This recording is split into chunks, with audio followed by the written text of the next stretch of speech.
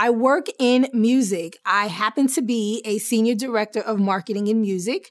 And what that involves is taking a song from the studio, from the creator, to the marketplace. And so there's a lot of creativity involved in that. Wherever you hear music or see music or experience music, I work with various teams to make that happen. You can create something. You can be a singer, a songwriter, an artist, and play a song that you wrote and put it up on YouTube, and that becomes your intellectual property. You should be able to get paid from that. So you have to know that things that you create, if there's a value to it, there's an opportunity for you to create a business and to be an entrepreneur.